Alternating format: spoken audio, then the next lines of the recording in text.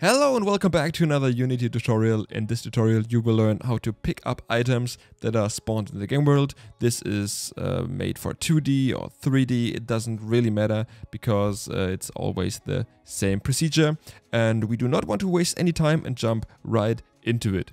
And we want to continue where we stopped last time. So we created a world item and want to make sure that we can pick it up. Therefore I got this pickup controller. This is just a child object on my player, and also this pickup controller has a box collider on it. This box collider has a trigger, and the size of this box collider is just the range or the radius from where the player can pick up things. So with that said, let's get started right into the pickup controller.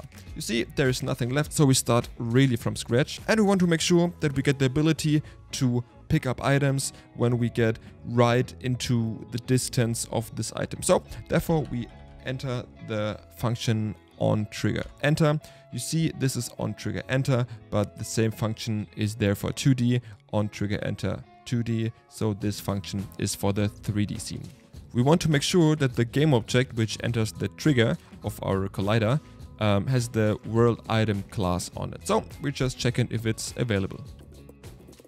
What do we want to do with that? We want to add the item to our list for possible item pickups. So therefore we create a list of world items.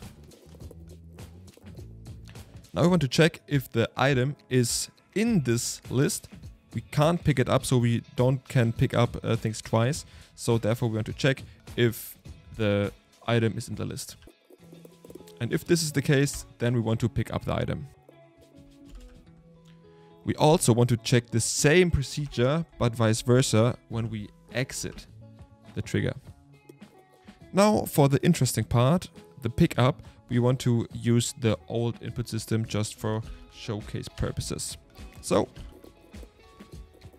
we just use the E as a pickup key code. If we got any items to pick up, so if the list of items to pick up is bigger than 0, then we can pick it up. Okay, how do we pick it up really? Of course, in real production games, you got inventory system, inventory manager, you name it.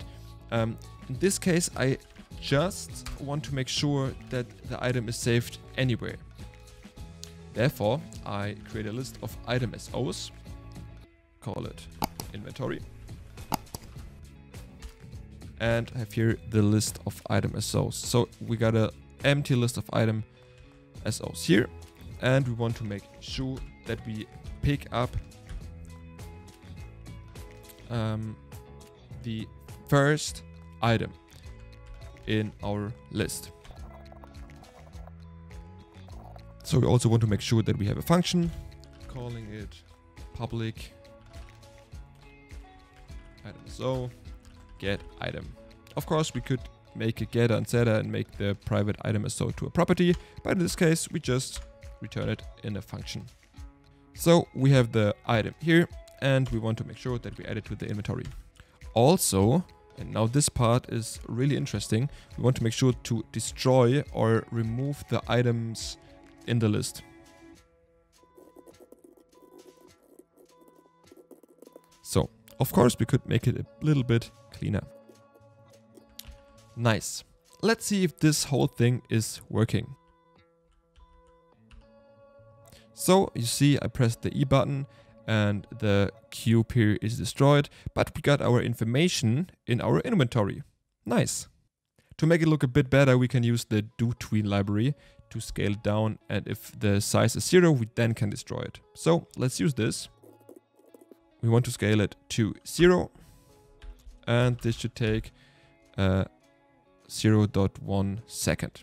And if this is completed, we want to make sure that the world object is getting destroyed. So we just want to copy this line here in this little line. So let's have a look how it's looking. So we move towards this cube, press E, and you saw it, it scaled down really fast and then disappeared, and we have the weapon in our inventory.